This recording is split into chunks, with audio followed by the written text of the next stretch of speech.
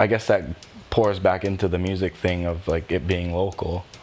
Like it's not necessarily Hawaiian. Yeah, yeah. We are of Hawaii, but it's the diaspora happened for so long now that it's local now. Right. Like it's not Hawaiian and Japanese and this and that. It's like the amalgamation of those things made its own thing. Right.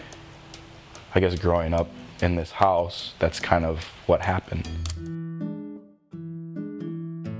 So today we're here with Nick Kurosawa. Thank you for having us in your super cozy home. You're welcome. I'm like, I didn't mean that sarcastically. So Nick is a musician, songwriter, artist.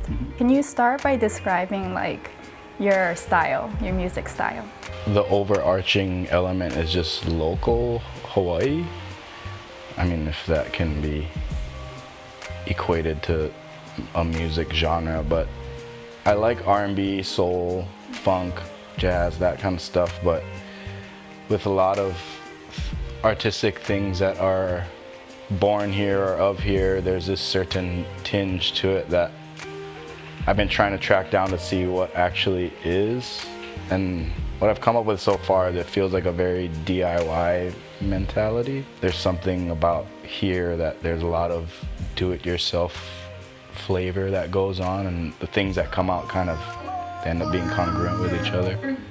That's the time of night when I feel like making love to you. And where did this whole journey with music start? I know you mentioned before your family's very like musical. My dad played in a funk band in the 70s called Natural High. So he played saxophone and he sang. And growing up in this house, every Sunday we'd clean the house and my mom would always be playing music, and usually be a lot of R&B, soul. That's maybe why I do a lot of things by ear. Like I don't know how to read music. I don't know much music theory. And I think that kind of training of just blasting music in your ears and singing at the top of your lungs, like I got more accustomed to the way that it felt coming out of me than the way it sounded. It was like an exploration for myself, and then it became something of myself rather than somebody trying to instill knowledge through or onto me or through me. You know, often people will look at me and tell me, I never would have thought that would come out of you. Yeah. And that's what I think that is, you know. Right. I'm not actively trying to cultivate a sound, I'm just pushing as hard as I possibly can, and then that's it just what comes from out. doing it, yeah, like not like studying all these different things, but just exploring. Yeah, so I think less than being technically proficient, it's like people recognize that authenticity that comes out. Yeah. You know, It doesn't feel forced, like you're not trying to create. You're not doing math, you're doing alchemy. Yeah. Okay, this song's called Woolsey. It's about this house. Same old walls, but this house is being made a home. Same 3 floors, but the stories are being told. Mistakes are made like a bed from yesterday. This journey calls, but I haven't quite hung up yet. No, no. No, no, no, no, no.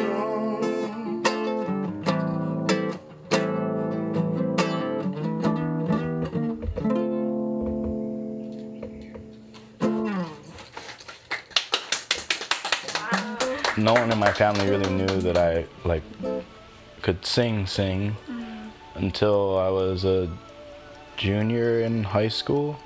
I'd done a project for my English class. I made like a PowerPoint presentation of a bunch of images of slavery, and I sang Redemption Song by Bob Marley. There was like a day where all those English students could perform that in the theater at school, and like I invited my mom and dad, and that was the first time I saw my dad cry. Because they had no idea. And with his, you know, like, why were you hiding this from me? Yeah, because I never really thought of my dad as a musician. You know, he settled down, started a family, he got his job, so he was always a handyman to me. Like, he would take me around and I'd go work with him and do all kinds of stuff with him and learn stuff from him. And then it wasn't until that point in high school and then getting outside input from people telling me like, wow, you can actually do that thing. And then like, how do you balance being like a professional musician and having like handyman work, like you said, that's what you do too, right? On your off time. I feel like sometimes when we push passion type of jobs onto people, they're like, oh, go all in and like, you know, push hard and, you know, forget your other job, just go all in and do it. But then you kind of have a different approach to it. I tried that for a while, and the romanticization of that whole thing, it's great in a nutshell, but I think realistically it's like probably not a good idea to do it. Having played music full time and trying to do that whole thing, like, to me, I guess if I was traveling and like playing elsewhere and like seeing new things, and maybe it might be a good thing for myself, but because I was just playing around town and doing it over and over and over again, it gets really taxing, and I needed to make money, so the correlation between making money while you're making art like really started to burn the candle at both ends for me. And I really enjoy working with my hands. That whole handyman thing was kind of a no-brainer for me, because there's a point where the art starts to suffer because you need to make money doing it. Yeah, I've talked to a lot of people like that, even like graphic designers or anything for video to going too heavily on one thing, and then you start to lose that passion 100%. Like it just becomes work, and you need both. And yeah, maybe like you said earlier too, it kind of depends on where you are too. Like I think for me, when I went into video, I had like a restaurant job. And I was like so over it. That's rough. I guess I had enough space to be able to like quit that and be like, okay, let's go into something else. And that was weddings. And then now I'm kind of at a point where weddings is becoming that job. And it's like, okay, how do I find that balance outside of weddings? And I think it's like, sometimes you go all in and then maybe that's when you learn. Like, you're not really gonna know until you do it, right? Can you share a little bit about your background, your parents, your ethnicity? So my dad's full Japanese. Then my mom's side is mostly Filipino, but I'm super mixed on that side. But in terms of like local Japanese culture, I think it was more about like attitude or like emotion things rather than like physical cultural practices. Like it was values, core values or anything? Yeah, more just, for lack of a better phrase, like being submissive and quiet and well behaved. Like it was a lot of that. Humble. Yeah, very reserved. Like we have hardwood floors here, and my parents their room used to be downstairs where I live now, and we'd have to be like silent walking on the hardwood floors, or my dad would just lose it. This me. The two Japanese kids that we had for like a week when I was playing baseball. It was like a Japanese exchange. I really That was my grandma's favorite beer. Like having gone to Japan, I guess I can see the correlations and like small things, like behavioral things, and I guess that pours back into the music thing of like it being local. Like it's not necessarily Hawaiian. Yeah. We are of Hawaii, but the diaspora happened for so long now that it's local now. Right. Like it's not Hawaiian and Japanese and this and that. It's like the amalgamation of those things made its own thing. Right. I guess growing up in this house, that's kind of what happened. Like my mom is heavily Filipino and my dad is heavily Japanese, but it's just my family unit thing. It's not like, oh yeah, this is Filipino and this is Japanese. It's like, that's just my family. Going back to your music, I'm curious on how you are able to balance creating something that is truthful to you while also knowing that there's like an audience there for you and your music, because I feel like that's something you're able to do so well. With writing lyrics for me, I notice that a lot of it's very veiled, and I think that allows me to be as truthful as I can without offending anybody or saying it in a wrong way that might not come across right. I played this gig in Waikiki once, and there was this really drunk guy at the bar, and he was the only one in the bar, and I was done. And I go and sit at the bar, have water, and just, you know, kind of wind down from playing, and I'm talking to the bartender. And the guy turns to me and he tells me, just point blank, like, man, that was really great, but I just hope you know that all of that is mine now. Wait, what? Yeah, that's verbatim, that's what he told me. And I said the same thing. I was like, huh? What do you mean? Yeah. What do you mean that's yours now? He's like, everything that you just did on stage, like, that's mine now. And I sat there kind of offended at first, like, you know, who the hell is this guy to tell me that?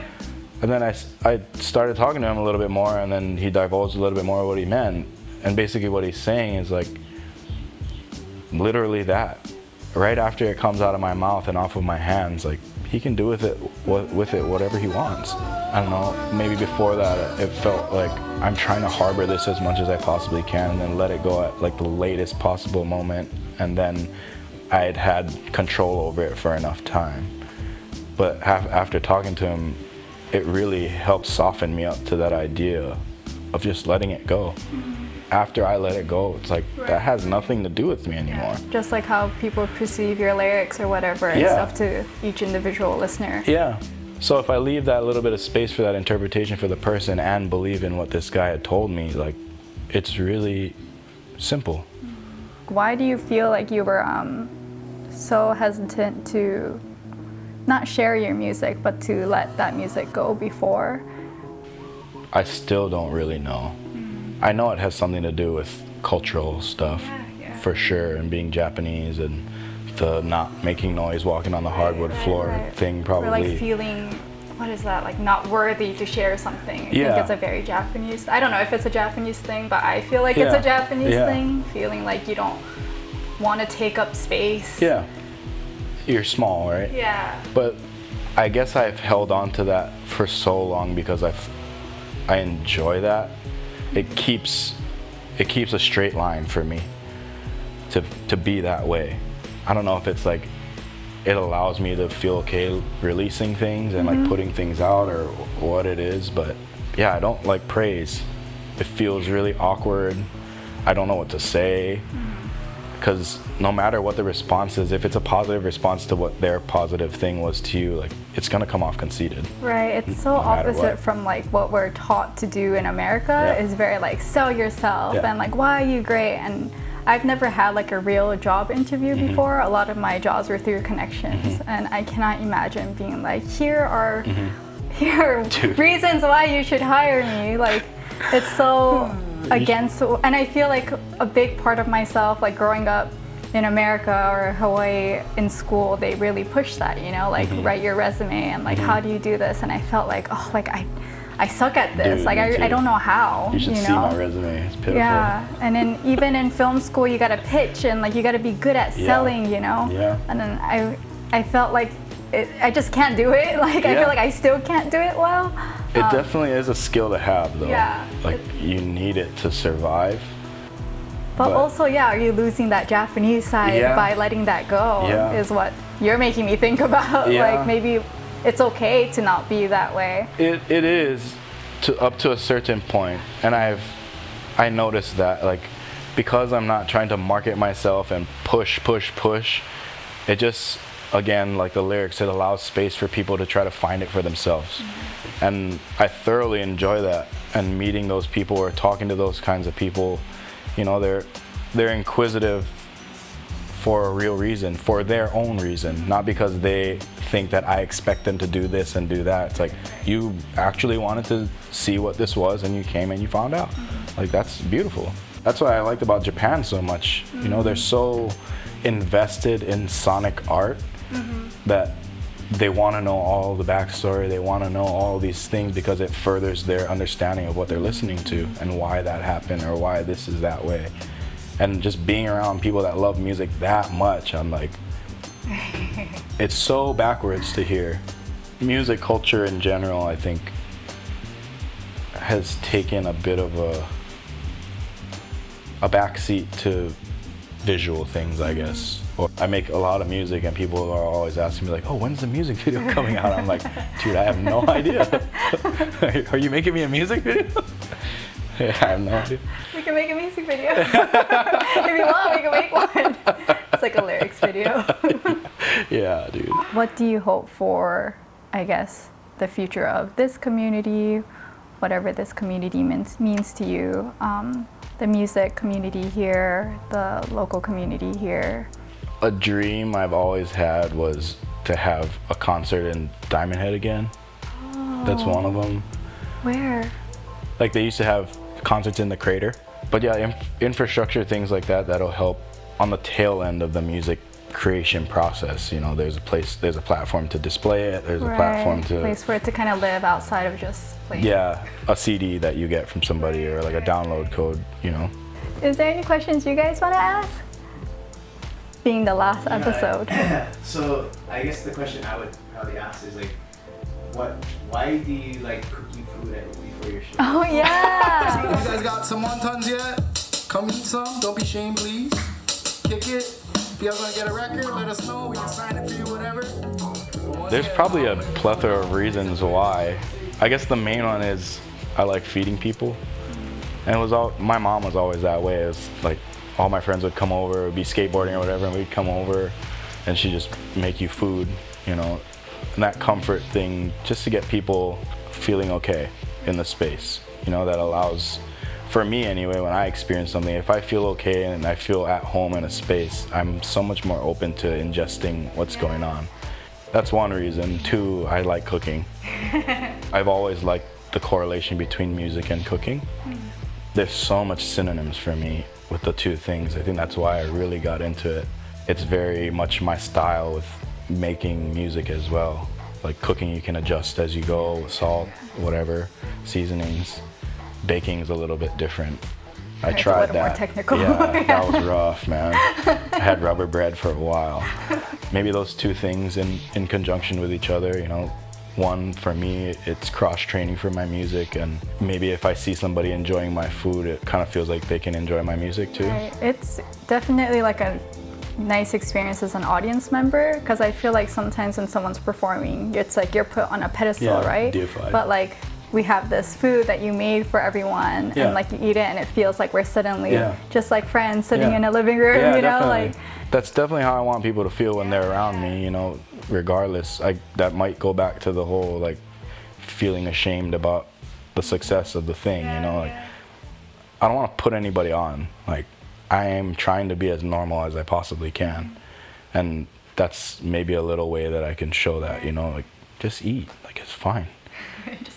just relax. Yeah, fart if you have to. Like, I could care less, you know. Like that makes us so much closer. That's been my thing. I just want to stay as normal as possible.